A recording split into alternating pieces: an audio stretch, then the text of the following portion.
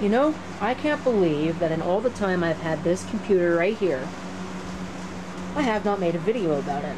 So that's what we're going to do today. Greetings, viewers. This is CP666 signing on for a video of this Asus model M51e. We'll go ahead and flip it around here. You can see it is an M51e notebook computer that I picked up for free out of a scrap pile, expecting that it wasn't even going to work at all. Well, as it turns out, that isn't true. It works perfectly fine. It came to me with 4 gigs of RAM, and I believe I even put that back in there. No hard drive or hard drive caddy, but that isn't the problem. This doesn't require a special caddy in order to work, which is really nice. I've installed Windows 7 Professional on it.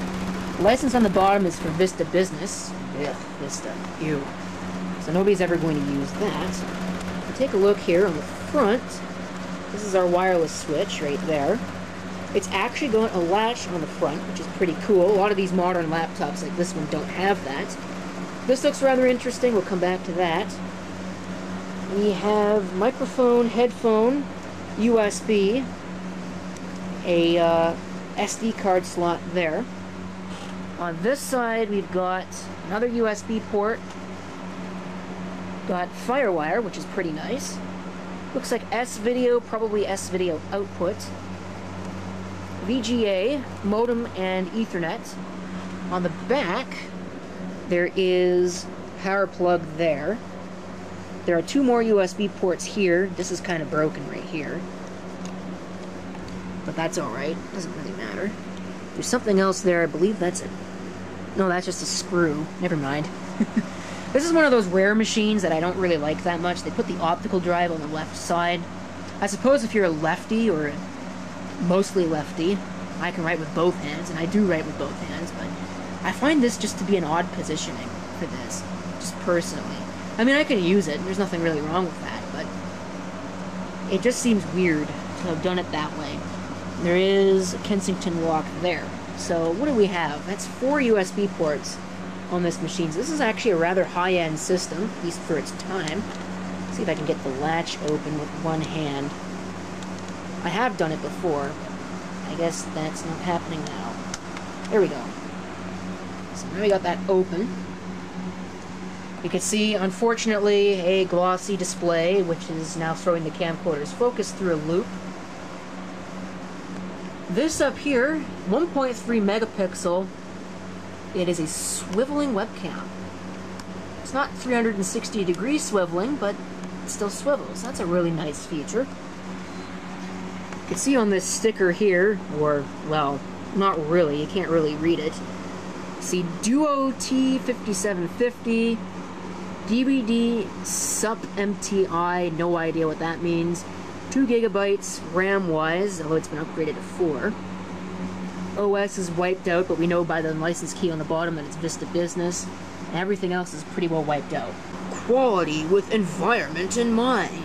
Asus Infusion technology for revolutionary styling.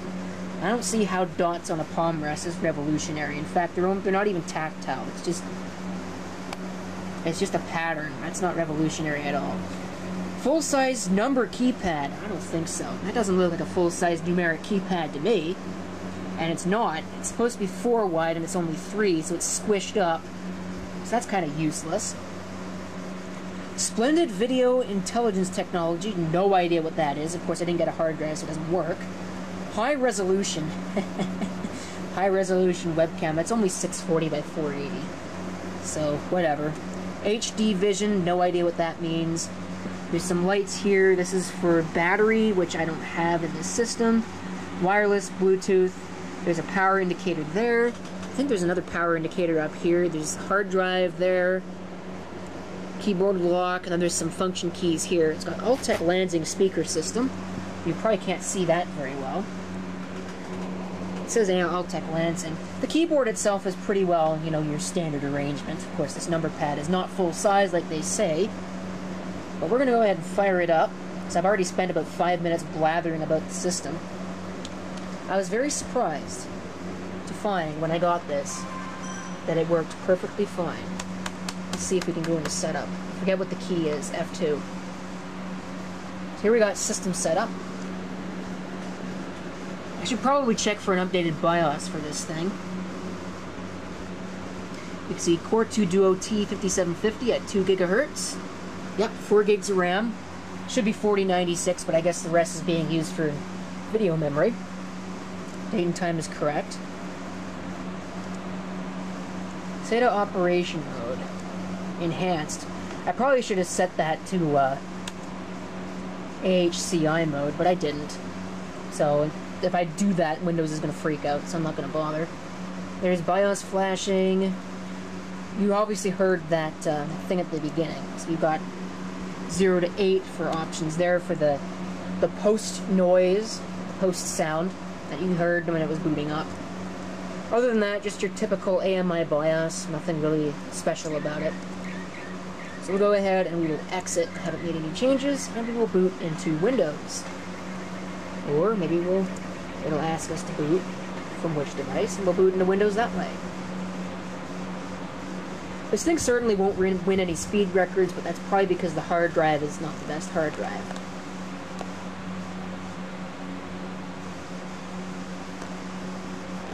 Hey, the zoom control on this camcorder is kind of messed up.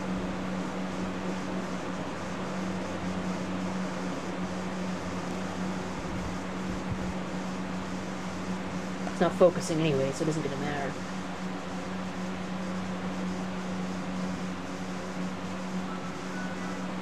Alright, I do have a password set, so I will enter that and I will come back.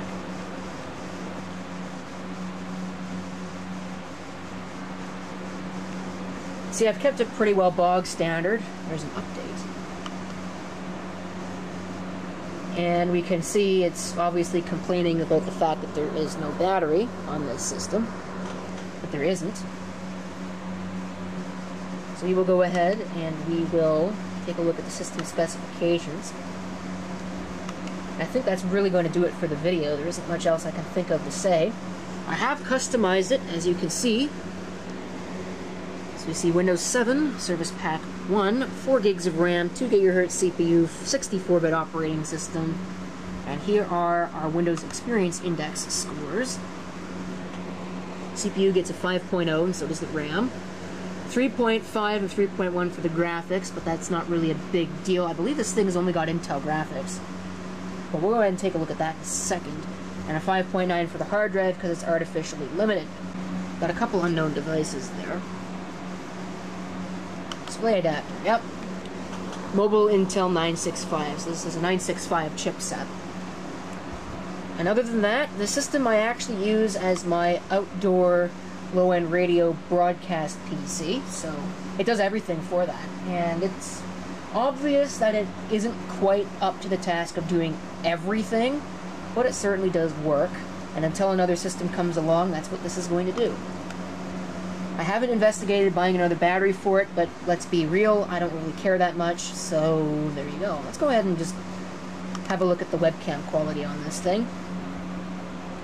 Just, you know, because it made mention that it's a high-resolution webcam. If it'll ever open a minicam. See that? That's a hard drive light, and it is on almost solid, so not a winning proposition for that. So I'm probably going to have to get another hard drive for this at some point. I probably have one in my stash, but I wonder, is it ever going to open? Man, that takes forever. Oop, the webcam's on. You can see the green light. So here we go. Here is our wonderful... Get out of here.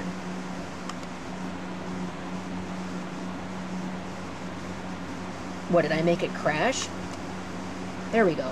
So everybody can see our wonderful high-definition webcam. What a pile of crap that is. It's not even good frame rate. But look at this. Terrible. You can see the camcorder that I'm using to shoot the video. Everybody's favorite.